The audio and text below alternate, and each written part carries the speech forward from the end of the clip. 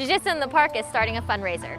If you've been to one of our events before, you know that we've been growing from day one, from Griffith Park to San Diego to Malibu to Irvine. We've also been able to raise money for nonprofit organizations such as the Keep Abreast Foundation, Hire Heroes USA, Karma Rescue, and the Natural Resource Defense Council. But we need your help. We need your help. We need your help.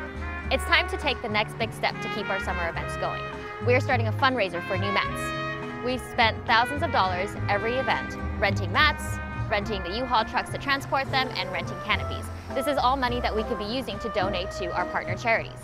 We've heard your suggestions for more mats, more canopies, more space, more events, more locations, and all of those cost money.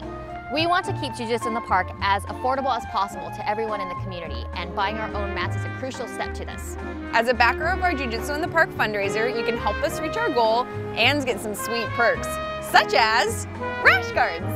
For a $65 donation, you can get a limited edition Jiu Jitsu in the Park rash guard made and designed by Defile Sport. That's me. Hi, this is combat sports photographer Esther Lynn. For over 10 years, I've shot your favorite fighters, from the Strikeforce to UFC.